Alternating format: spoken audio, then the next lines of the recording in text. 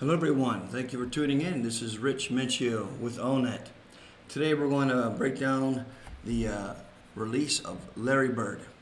Alright, here we go. Let's jump into it.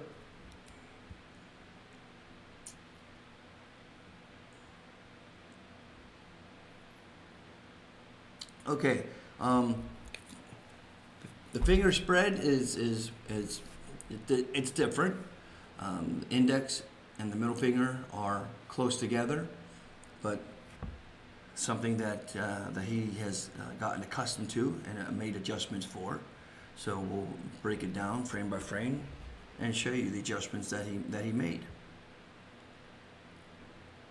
And again, I'm just talking about the release, the hand. I'm not talking about where the ball is, elbow, anything of that nature. Just the release.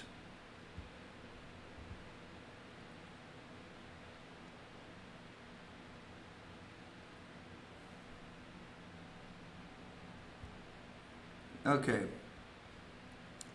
Now, do you see how it started? Keeping an eye on the ring finger. Now, do you see how far it is to the outside of the ball? Now, watch the adjustment that he makes to get the hand center under the ball. If he wouldn't make any adjustment, that ball would come, it would come off pretty much the way it's sitting now. It would come off, so then he wouldn't be able to keep it straight. That ball would end up going to the left of the rim.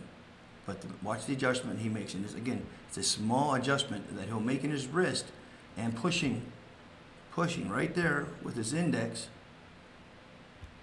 He'll push with the index, straighten the wrist out, turning the wrist. Now look where the ring finger is. Now it's become more centered under the ball. Now he can do an even push with the index and the ring finger, pushing the ball towards midline, middle finger. Right there. And then forward a little more.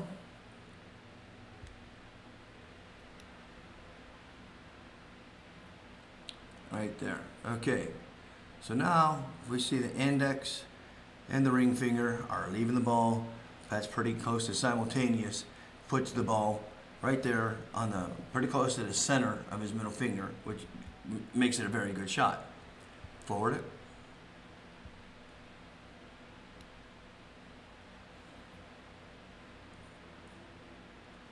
There it is, right there.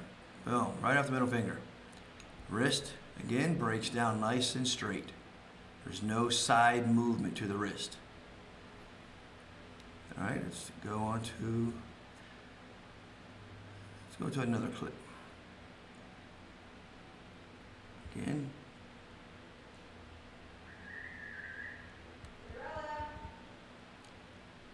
The same. Smooth breakdown of the wrist. Applying the even pressure, trying to leave simultaneously, putting the weight of the ball on the middle finger.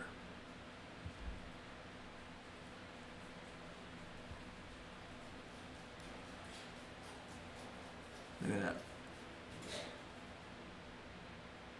Look at the adjustment.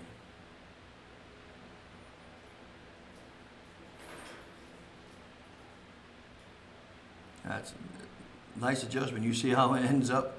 It ends up. Now his ring finger and middle finger end up closer together because he makes that minute adjustment to put the ball on midline of the middle finger. Right there. Puts a nice backspin on it, and the rest is history. All right. Thank you guys for tuning in. Catch you on the next NBA Player. Have a great day.